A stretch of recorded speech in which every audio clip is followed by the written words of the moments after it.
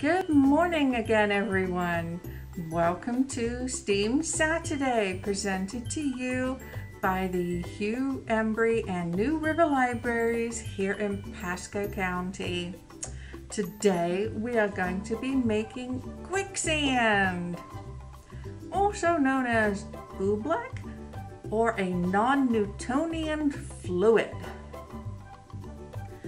For this experiment, you're going to need 1 package of cornstarch, about 1.5 cups to 2 cups of water, a mixing bowl. I'm not sure what size I'm going to need, so I'm going to start with a smaller one, got a bigger one if I need to move to that.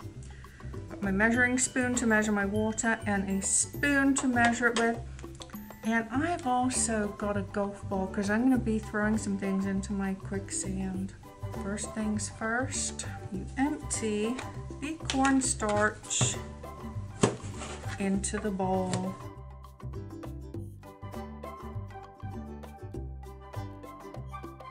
Don't dump all the water in at once because you might not need it. You want to make something that has the consistency of honey. It looks like whipped cream.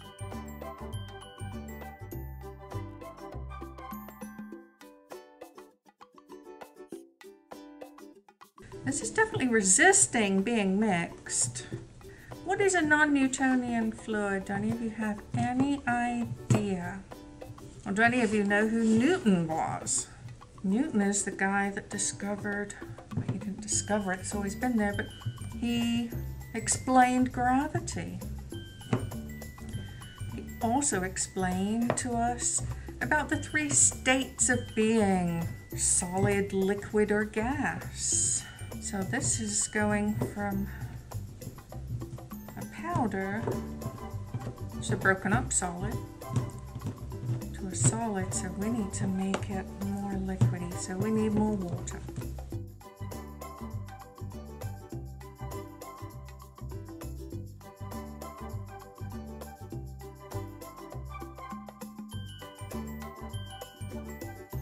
So I told you that Newton described for us solids, liquids, and gases. So a Newtonian item, like this table, that's a solid. So what do we think a non-Newtonian fluid would be? That's something that doesn't behave like anything else. Okay, I think this is about right. When you're swimming, does it matter if you swim fast or slow? The water around you doesn't act any differently, does it? What makes a non-Newtonian fluid different is it will react differently depending on how much force is applied to it. So here goes. If I apply a lot of force, this should act like a solid. Oh, my hand is sinking in. But it didn't splatter, did it?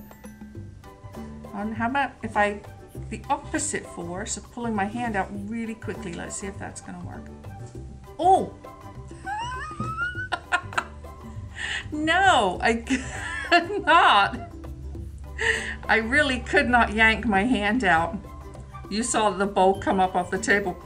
Now let's try slowly, which is very little force.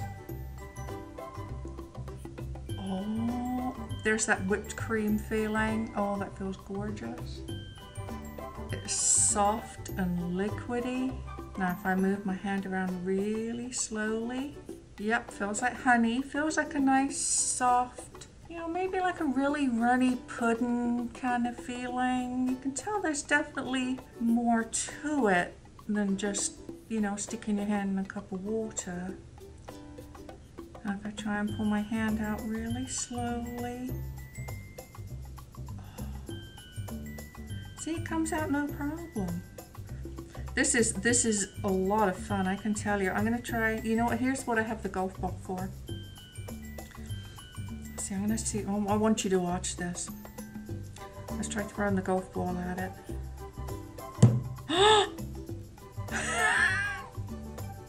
That thumped really hard. I felt it in this arm on the table. Oh yeah, it does not want to be, when you try and pull it up really hard or really fast, that's how much it sticks. Wow, this is awesome. Let's see what happens if you pull it up. Will it go like slime? So look at this, it's like a solid. You can break it, it's almost like a banana. But then it goes to a liquid. When you're rough with it, it's a solid. Ugh. But then when you let it go, it's a liquid. Oh my goodness. That is really crazy. So, low pressure liquid, lots of pressure, and it's a solid. Well, I hope you guys enjoyed watching this as much as I enjoyed making it.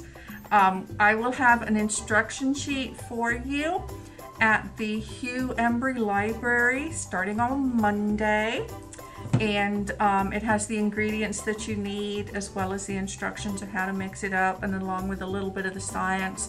And it will also have the address of where you can go to watch this video again.